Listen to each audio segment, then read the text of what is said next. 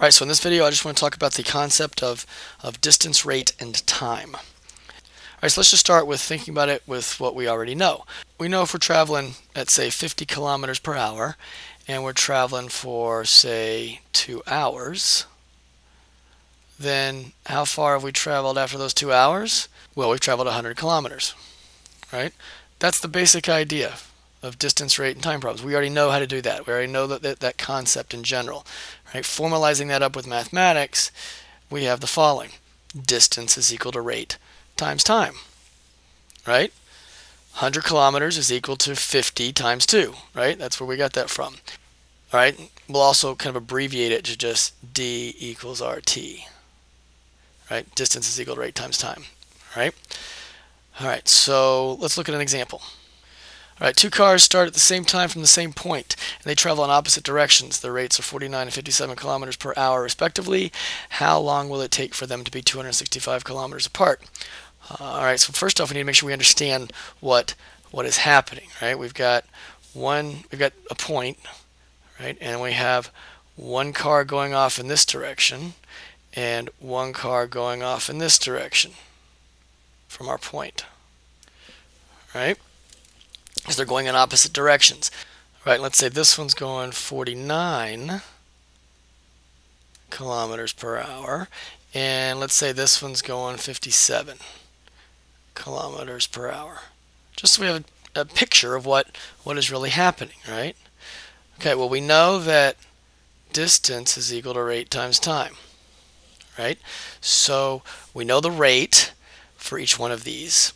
We know the distance we want them to be, right, which is apart. We know the distance we want them to be apart, which is 265 kilometers. Right, so what we're looking for is time. How long will it take for them to be 265 kilometers apart? So we're looking for t, right?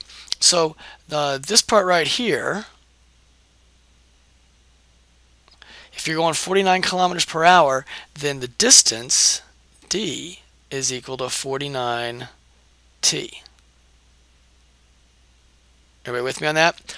Because distance is equal to rate times time. Well, we don't know the time yet, right? So the distance is just 49 times whatever the time would be. That would be that distance. This distance over here is 57t. Everybody see that?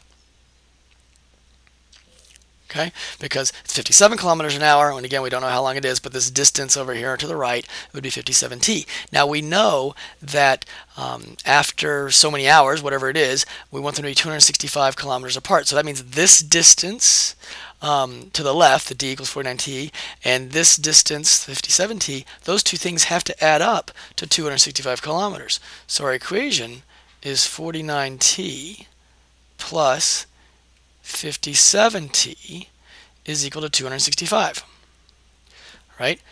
Distance of the first car going out to the left plus the distance traveled by the second car going out to the right, those two distances added up have to be 265, and that's the equation that we have to solve for t.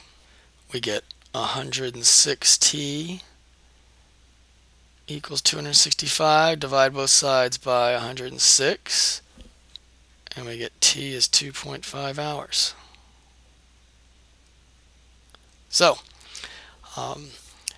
after they travel for 2.5 hours, they will be 265 kilometers apart. Right? That's kind of the idea. Right? Sometimes it helps to draw a picture so you can kind of see what's going on. But then it all boils down to distance is equal to rate times time. Now, there are many variations of distance, rate, and time problems. I'm more concerned that you understand the concept. Distance equals rate times time. And then it boils down to just trying to determine which letter it is you're trying to solve for. In this case it was t, time.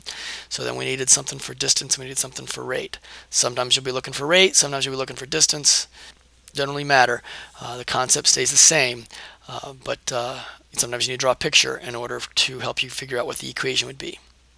All right, I'm going to leave it at that and just let you guys work on some problems and contemplate how to apply this distance equals rate times time idea to some of those problems. All right, that's it. Study well. Please let me know if you have any questions.